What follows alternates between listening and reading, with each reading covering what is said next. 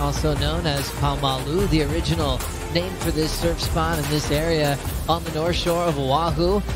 Barron Mamiya, local boy, who just won the most prestigious event on the calendar at Pipeline, wears the yellow jersey but tries to avoid elimination against Frederico Morais and Kai Lenny. Frederico Morais, longtime tour specialist, especially when it comes to big rides like Sunset, and Kai Lenny. A few of the surfers as we look here at during the break. This is Kai. Beautiful first turn there, carves through that section and lines up again. So a couple of nice moves there. It's up scoring 4 for that last one.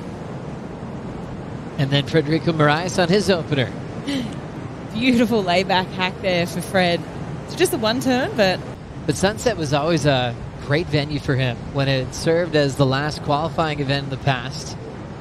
Just understood it quickly, had a direct relationship with this wave as we see Frederico up now, known as Kikish, back home in Portugal, will knife that end section, coming down with some great turns. Already has another number to support the 4.33. That was an incredibly hard wave to surf. But yeah, this wave here, just super hard. Like even here, just beautiful read. Sort of identifying, hey, I'm going to wait for this first section. Times it straight up into the lip there. It's another finishing maneuver, but just so much lump and bump to contend with. But yeah, I really like that decision of just waiting for it here. Straight up into the lip and hits it one more time. He's in that famous final back when it was Nicky Wood and himself at Bell's, those 16 and 17-year-olds in a final at one of the most prestigious events on the calendar. The older guard didn't like that too much at the time. As we now see Kai Lenny. Gets that nice rip off the top. Just a one maneuver section for Kai. That can actually tell you, what they see. And when you know they have your best interest in mind, those people are so valuable. Here's Barron Mamiya, number 1 in the world. A former champ out here trying to avoid a loss in the elimination round. Nice clean work through that top turn wrap as he's still just getting started. Called that pipe day the best win of his life, best day of his life. When he won Sunset at the time, that was the best day of his life. What do you think here?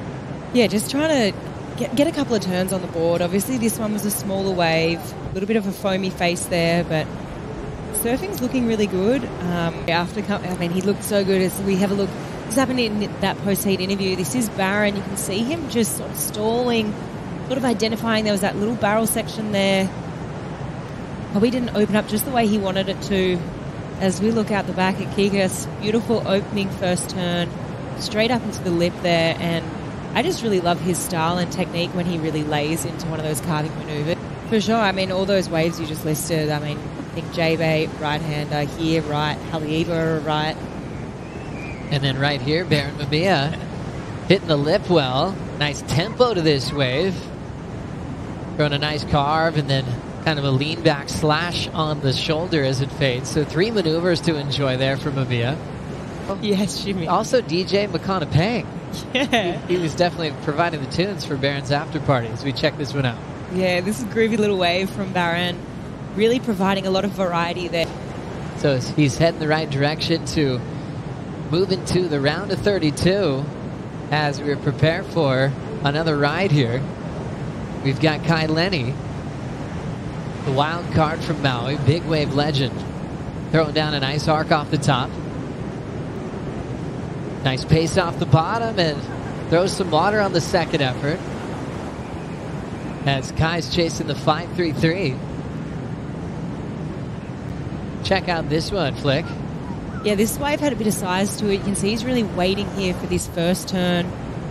The carving maneuver kind of got a little bit stuck up there, but this last turn here, I really love this. I feel like that timing was a lot better than the first one. And he needs 5.33, right?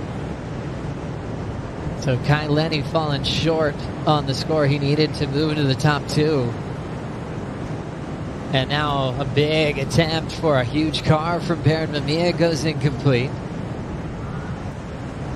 It's scary times. You can only have one throwaway event before the cut-up mark. Rolling into this one, Frederico Morais with a ton of speed and looking to burn some of that speed for the pit. Just a quick look at the barrel as he had so much momentum. Probably wanted more time in there. Marsh, one more look at this one. Yeah, this was really hard wave to read. You could see he was eyeing up this barrel here, sort of gets in it for a hot little minute. But yeah, it looks like he wanted to hit that second section, but it just broke so fast. And he's got big media responsibilities. And it was cool to see that relationship with the fans at home with Frederico back when he was getting wild cards, as we watch Kai Lenny deep on this one. Sort of looked like that was going to be a really nice wave. I reckon it ran off. It's hard to tell, but that one looked like it sort of really stood up and it sort of ran off in front of him. So Barron knows that he gets knocked out in the elimination round. I mean, that yellow jersey is going to change hands. As he has a nice look at the pit here, Barron Mamiya straight into the pocket, pulls in and gets shut down on the exit. Yeah, it's such a good read there for that wave. Just knew it was going to barrel and just really had both hands in the wall of the wave there, really slowed himself down.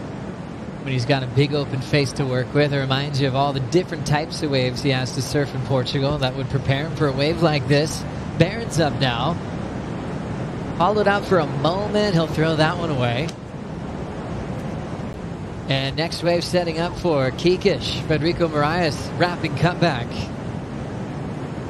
Deep off the bottom and uses a lot of that rail line. Creative track there on the wrapping cutback. And just a carving maneuver there. Maybe he thought that this wave was going to stand up a little bit more. That turn there was just a little bit funky. He just kind of hit this big wobble. And he will enjoy that ride in. I'm sure there was a lot of pressure on him to perform and to make sure that he stays world #1. He'll be heading into the beach and probably be dancing to some DJ Pang very shortly until we see him again in the round of 32.